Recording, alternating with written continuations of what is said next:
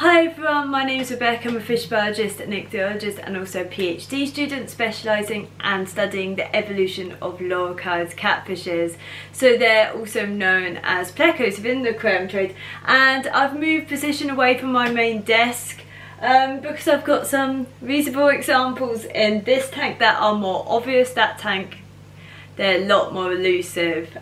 So in this tank I have Barian citrus chrysolamus, so this is my larger female. Ignore the sticks, that's from some plants that are still in a bulb. So you've got Barian citrus chrysolamus, also known as the mango magnum pleco. Here you probably can't see, that's a Barian citrus SPL322 I think. Along those lines then we've got two gold nuggets. We've got the Barian citrus xanthella, so this one might have been an 18, might be an L177. This one is more of an 81, but they're not really showing. And I do have two other Barian citrus chrysolamus that are not out at the moment, probably because I'm moving around a lot. So also you can see they do have tankmates in the aquarium, and that's one of the biggest topics that a lot of people ask about, what they can actually keep with their loricariids. And discus maybe aren't the best examples because they take a bit of work. But now today this topic is going to be about why you shouldn't actually get a pleco. And I probably sound like one of the sort of people that's least going to say that, but they are maybe a little different to how a lot of people perceive them, because they're not a clean-up crew at all. So one of the major reasons not to get a pleco is their diet. So there are around 1,040 currently described species. There are a lot more undescribed that are kept in the hobby, and this does cause a lot of issues with understanding them. But that does mean that because of that diversity, many are living in the same space and they will have vastly different diets. Well, there will be a range of different diets. The majority are detritivores and algivores, which means that they're probably most difficult to actually cater for in captivity, given that algae's most diets contain very few of those. And when it comes to other constituents of ulfrich, periplankton that come along with those algae, they're almost unseen of it within aquarium foods. And aquariums grow very little, and just because they feed on it, it doesn't mean they all will feed on every algae and every biofilm. You might notice that in different ones of my tanks, from videos, there is biofilm growth, there is algae growth. They do partition their niches. Different species will feed on different algae and different bacteria and different microbes of different kinds to different proportions. And this does mean that just having algae in the aquarium, having biofilms, doesn't mean they're going to eat it. And quite a few biofilms I find, especially those on Freshwater, I've only seen snails eat. And even in the wild, if they're recorded as a cyanobacteria eater, it doesn't actually mean they're going to be feeding on the cyanobacteria that really plagues aquariums. And I find quite the opposite, they're not the biggest fans of them. And the same for diatoms.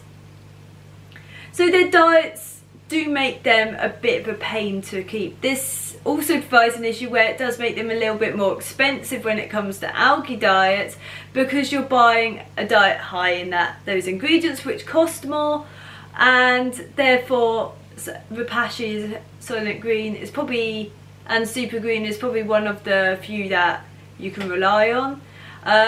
Bulking it out is definitely possible. I add in extra algae to mine, so algal powders, enough that will hold together but not like too little, just to bulk out.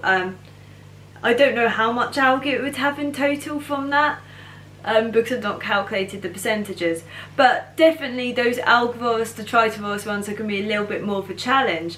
Then you've got the carnivores.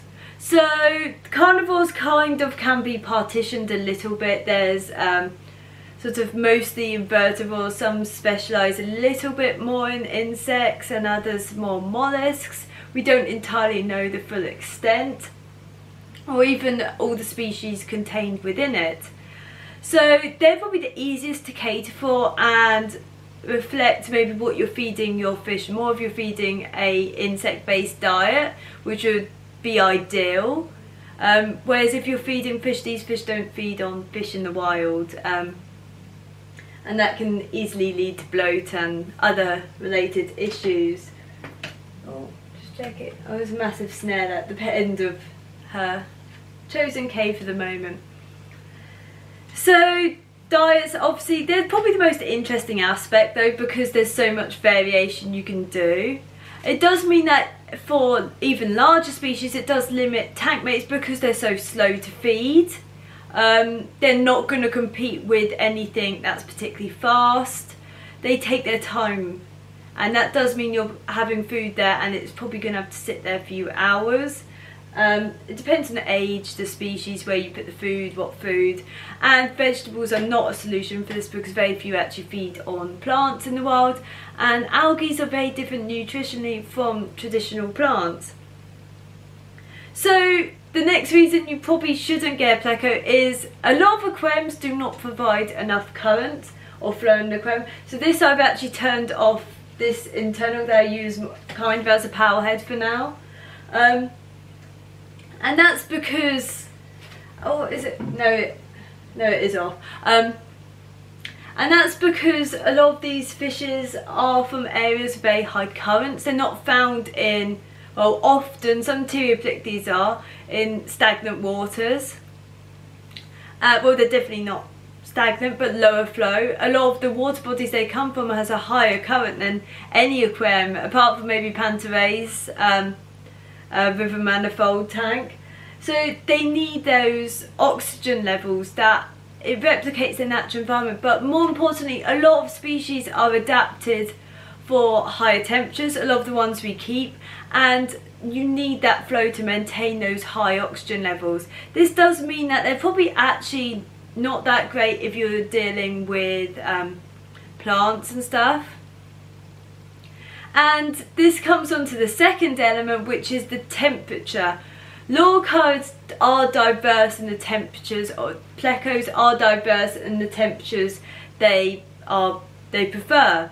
A lot of what people say fancy ones do prefer those high, or do need those high temperatures, 28°C or above, which limits tank mates massively. It's more expensive on the cost of the energy bill, and also you want to maintain those higher oxygen levels. Makes them more suitable like with discus, but it depends what you're feeding the discus as well. If you're going to be using beef heart and they're going to be eating the beef heart, keep well away. But the temperatures do contrast with a lot of fishes, Corydoras being one for many common Corydoras and for the majority of popular Loricariids, and also quite a few other things like Danio. But there are some cooler water species like Ketostoma. They're very tolerant, a wide range of temperatures. They're sort of the mid-range of Panaculus, depends on the Panaculus, and Picoltia, stuff like that. And there's many widespread species as well, which makes them, well, shows how adaptable they are, and also a lot of people don't know which variant they're buying anyway. So one of the most probably annoying things if you like your pretty aquariums is these guys need caves, they need hiding places, and a lot of them. And if they don't have them, they make their own. If they don't like them, they make their own. That means they do dig up plants. These plants will not stay in the substrate with them. Especially her, but also some of the larger barren sisters can throw their weight around pretty well, like that. So, and yeah, these caves are ideal, particularly if you're wanting to spawn them, but if not, but they'd be stressed without those hiding spaces, and it might not fit into your aesthetic. It's not, but planted tanks do not provide those hiding spaces. If you look at the habitats of many of these species, especially the Hypostominae subfamily, they're not found in those planted sort of garden-like habitats. That's more for like Hypoptomenae, so the Ottocinclus and stuff, but they still want a good current. And because, as you can tell, they like those hiding spots, one of the major reasons I would say don't get a pleco is because that's what they really enjoy doing, is hiding. And while some might come out, and some species are more likely to not be worried about sort of approaching people, being around the front of the glass, and not spooked as easily. A lot of popular species are, so these guys, they're not too bothered by me. But this is because I've had, well, I've only had him about just under a year, but the others, I've had her 2 years. Another one or two I've had 4 years. It's difficult to remember. And similar with that tank, they're used to me, they're used to my movements around the tank. But if you have, say, children running around or sudden movements, they might not come out. There are better species for it, and better genera like Cichlids. Maybe they're a bit more dietarily, they're a bit more difficult. But they're great fishes anyway, just there's a lot of considerations, and they do limit what you can keep in the tank. Remember, this group is exclusive to South America. They are not found in the Rift Valley. Rift Valley has plenty of algae eaters. It's got cichlids. It's got Malawi cichlids such as, I guess Nubuna. I guess some of the Loricariidae. And then it's got Synodontis in surrounding areas. I guess some of those might feed on algae. But in the Congo you got Pichardis, Danio, and then I think there's some Chiloglanus in the lakes themselves. And obviously Trophic. There's plenty of fishes that feed on algae, and loricariids are not one of them because they're not found in Africa, apart from invasive Teoplectes. So it does limit your stocking of the aquarium massively, and what fish you can keep with them.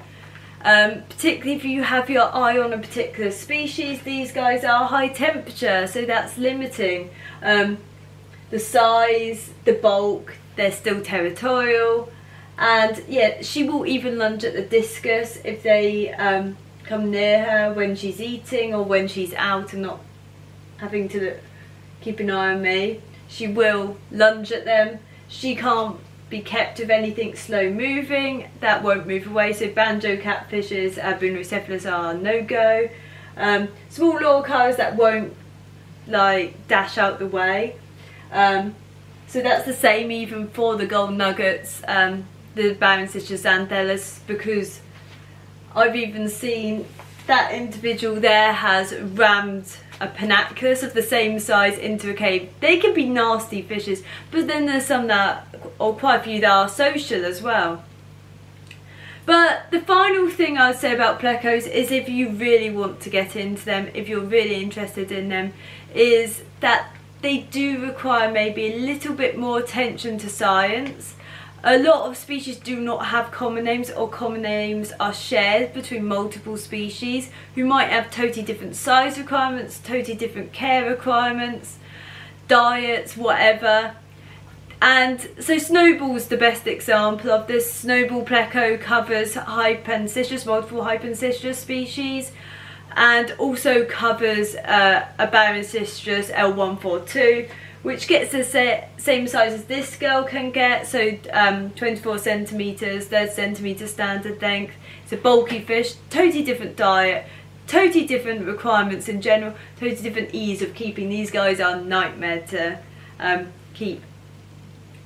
And it kind of makes it much more difficult that there's not, but you can't be, these common names aren't designed for, the common names are largely for, I guess, certain people, but there isn't the common names for a lot of species that aren't described. They might have scientific names, they might have L numbers, which is a whole other topic. They might have just a vague common name, they might not have anything. And the problem is, if you're working on common names, or you're not willing to go further, then you're going to get into a big rut with the amount of bycatch there is, the amount of misidentification there is.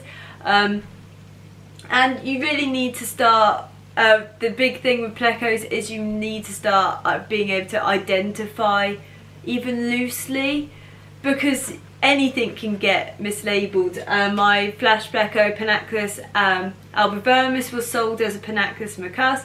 That was a really good deal though, because Panaclus albivermis is usually like, at the moment, about £50, £50–60 for an adult, and I got him for 20. So it is really good for deals, but you can also find some real oddities.